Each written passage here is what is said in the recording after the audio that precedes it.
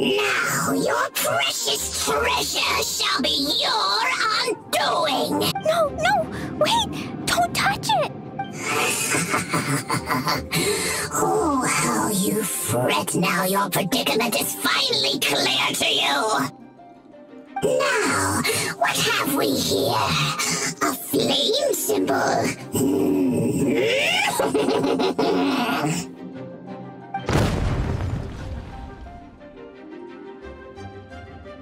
A few moments later. Klee? You're here too? I turned myself in. Huh? My bomb. I hurt someone.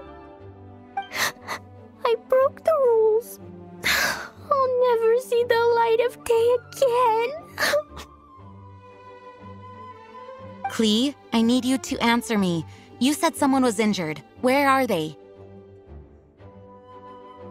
Why is that? But Mr. Fluffball was only a thief. He didn't deserve to blow up. Hey, come on now. Paimon already told you that the Abyss Mages are the bad guys.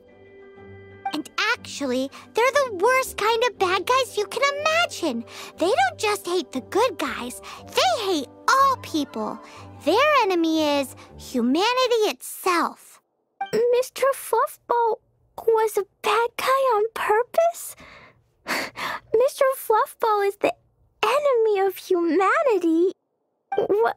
I don't... This was an oversight on my part. I did not tell you these things before because you are still young. In fact, the Abyss Order is a hostile force in Mondstadt, which has been unusually active lately. Aha! That's it! Paimon understands now! They were tracking down poor Klee because they heard rumors about her treasure. Just like the way Paimon's first reaction was to try and get her hands on... no! To try and get the facts on the treasure. So, does that mean... In light of your contribution on this matter, I will allow you to take part in the next Ludi Harpastum. Ludi Harpastum? Whoa!